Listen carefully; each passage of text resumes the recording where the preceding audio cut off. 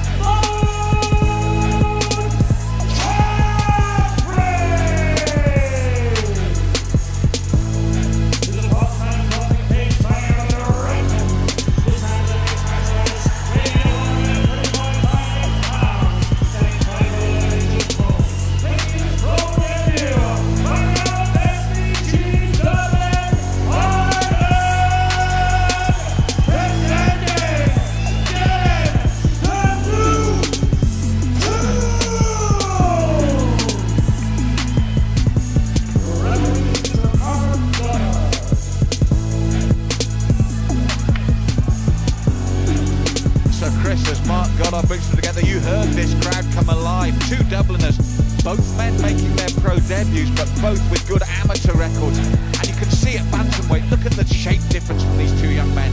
It's an interesting style matchup with two rival gyms here in Dublin, Malcolm. And as I said earlier, the crowd heaving for this one here tonight. Dublin is on fire, but these two, as we said, are going to put their skills to the test here in Bama Center Ring. Yes, Chris, as I said, both good amateurs, but you can see Dylan, the Nuke Tuke, the taller of the two, and trying to use that to his advantage with those kicks. The stockier of the two, he's in beast mode, Adam Caffrey, but it's that perfect matchup, isn't it? The tall, leaner man, the shorter, stockier man. And showing off that beautiful, flashy striking, that Stormblast Gym signature mix and flow, very reminiscent of his teammate Conor McGregor, the young man from Stormblast, just so impressive with his movements in and out. So much feinting and faking.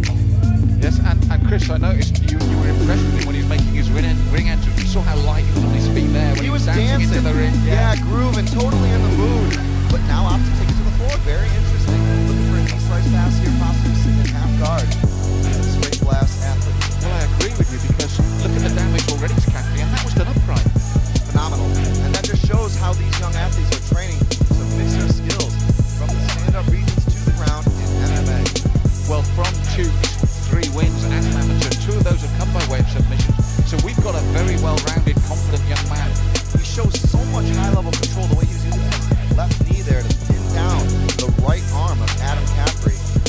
Now spinning around to the front headlock position. He's just perfectly coached and taking advantage of every single moment of this fight, but not pushing it into a position that actually jeopardizes what he's trying to do.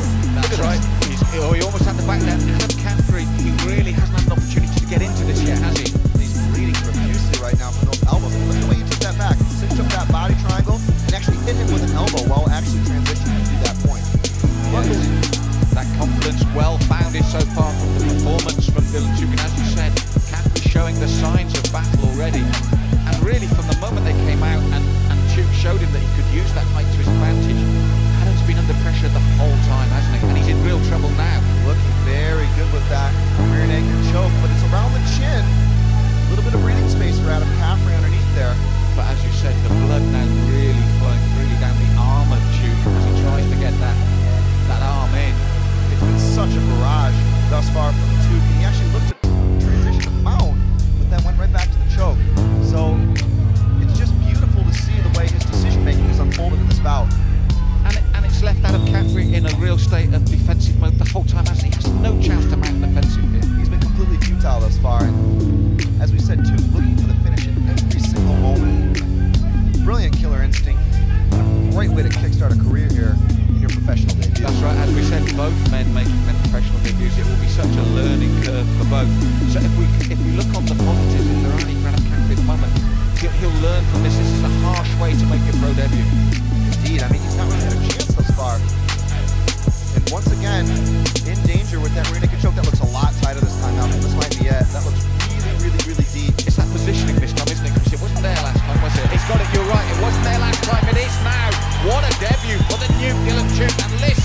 bubbling crowd.